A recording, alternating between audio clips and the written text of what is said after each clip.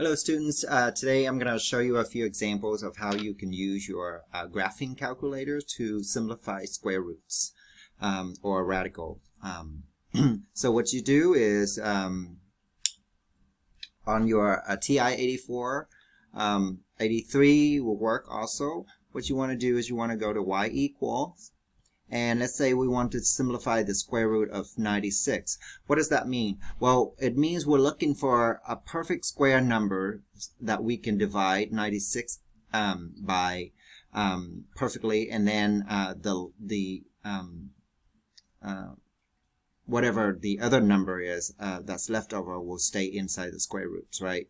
So you want to do is you want to do 96 divided by x squared, right? Because we're looking for the perfect square. And you want to go to second graph to head to your table. Now, in your table, you want to ignore anything from 0 down. So 0 and all the negative numbers, right? Okay. Because you want to look for the perfect squares over here. And then on the y values, on the y column, will be the numbers that's left over. Now we can't have any decimals, right? So what we want to do is we want to look for the smallest whole value for the y, okay? So right here, you can see it's a 96, a 24, and a 6. So 6 is the smallest, right? So if I were to simplify, if 6 is the smallest, I mean, I can scroll down and check to see if there's anything smaller, but as you can see, it doesn't have anything past that, right? So this pair of number would be your answer. So the solution to this square root of 96 would be 4 square root of 6, right? So you would write your answer as 4 square root of 6. Now you can check that real quick. If you put square root of 96 in here, it will give you a decimal, right?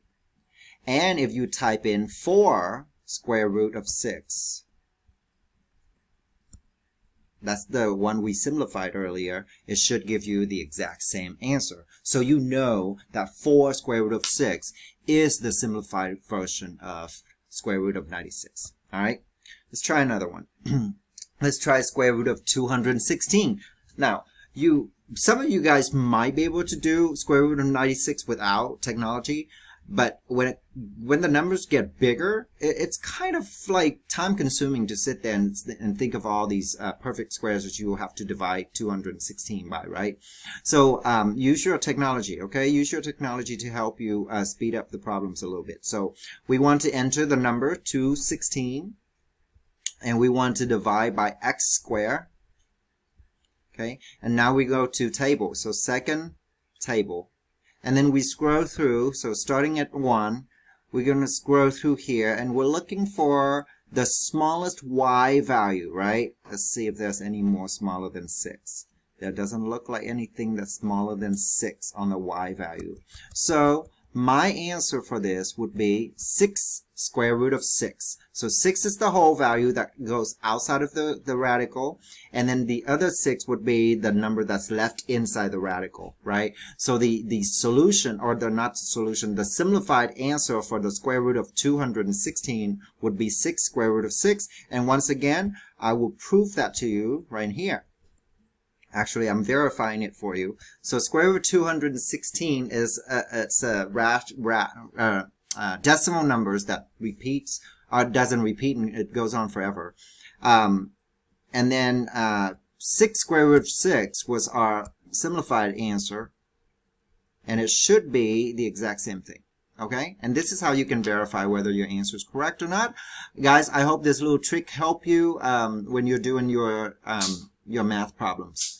Thank you for watching, and I will see you in the next videos. Bye-bye.